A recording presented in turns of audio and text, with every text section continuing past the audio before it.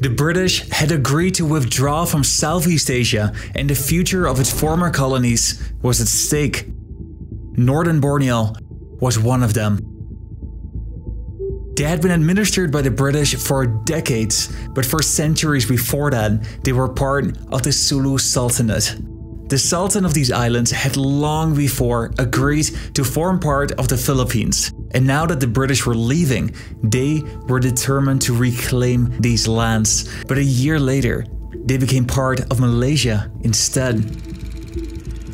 This caused the Philippines to break off all diplomatic ties with Malaysia. Shortly thereafter, they set up a training camp on a remote island to secretly prepare for a full-scale invasion of Northern Borneo. Were they actually going to invade Malaysia? Or would perhaps a surprise twist of fate prevent an ongoing conflict? This is the North Borneo dispute with Hindsight.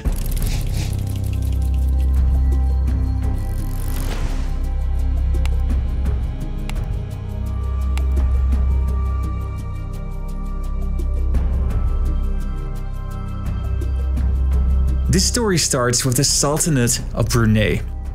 The Bruneian Sultanate used to administer the entire coast of Borneo, but due to piracy, colonialism, and internal strife in the early 17th century, much of their territory was already lost. Brunei was now embattled in a civil war, while its neighbor was thriving. The Sultan of Sulu was allegedly asked by the Sultan of Brunei to send reinforcements, and as the story goes, he agreed.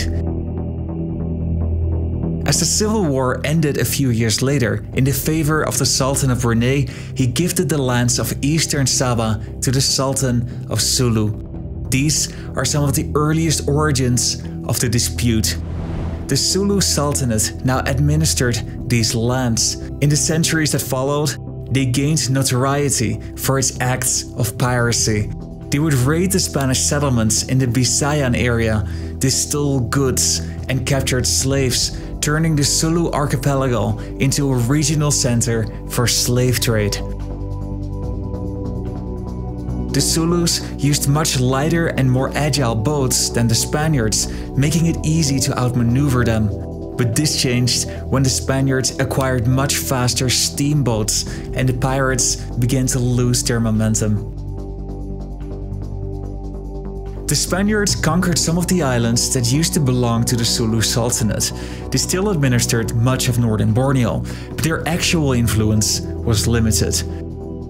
The people here had very little loyalty for the Sultan, and other lands were effectively led by another Sultan. The Spaniards, in the meantime, tried to do something about these pirates, and they attacked the settlements that they frequently used. They eventually broke through to their capital city, and after years of war, they signed a peace treaty, in which the Sulu Sultanate was formally included into the Philippines and displaced the lands of northern Borneo by extent within Philippine borders. But this moment is subject to debate.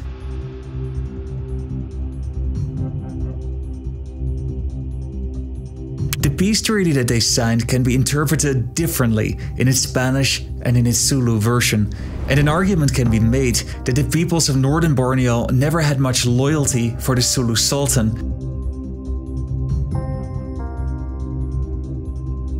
The Sultanate, after joining the Philippines, underwent rapid changes. The Spanish abandoned the region after the Spanish-American War. The Sultan then signed a document which either leased or ceded some of the islands to the British. For this, the Sultan received a payment of 5,000 Malayan dollars per year. He later settled this ambiguity by signing another agreement confirming that he indeed ceded the lands.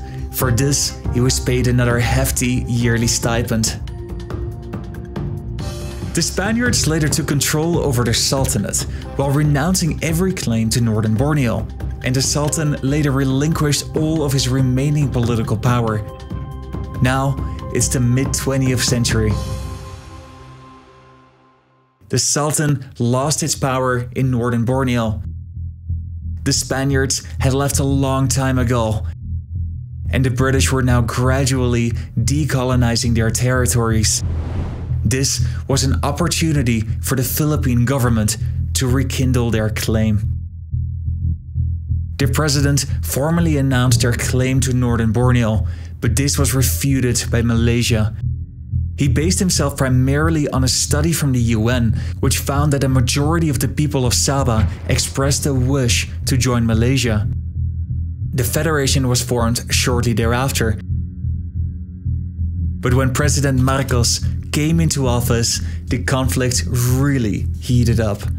Under the codename Project Merdeka, he collected his military dream team. The first phase of the mission started in the early months of 1967.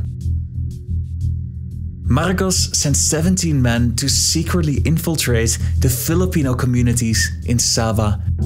They posed as forest rangers, mailmen, and police officers, and their goal was to convince the Filipinos living there to want to break ties with Malaysia. It was a form of psychological warfare and reconnaissance, and after a couple of infiltrations, they felt ready to prepare the invasion.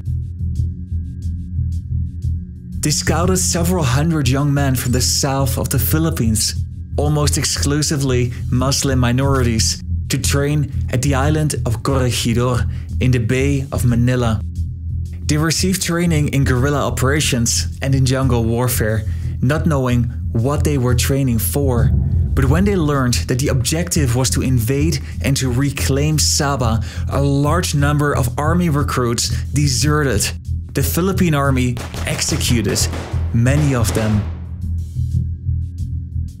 This event was one of the main catalysts of the Moro conflict, which devastated much of the southern Philippines. This conflict was fueled by Malaysia, who supported the rebel groups fighting against the Philippine government. If you want me to make a separate video about this, let me know in the comments below. Well, back here at home, Sulu Sultan Jamalul Kiram III says there will be no disengagement of the forces in Sabah. At least 10 Navy ships have been deployed near the boundary of Sabah and Tawi-Tawi since the conflict began last month. The Navy intercepted 2 boats carrying 35 suspected followers of the Sultanate of Sulu. The dispute is still very much alive. On February 11, 2013, small boats with a few hundred militants, some of whom armed, arrived in Sabah from Tawi-Tawi. Their objective was to resolve the territorial claim to eastern Sabah, and they were sent by the descendants of the Sultan of Sulu. The standoff lasted a couple of weeks. There were attempts to solve this issue diplomatically, but in the end, the Malaysian security forces launched a major operation and flushed them out. The dispute over Sabah is still very much unresolved. Indonesia responded to forming the Federation of Malaysia in a completely different way. This video here on the left talks about the confrontasi. Have you heard much about this? Click on the video on the left to find out what happened.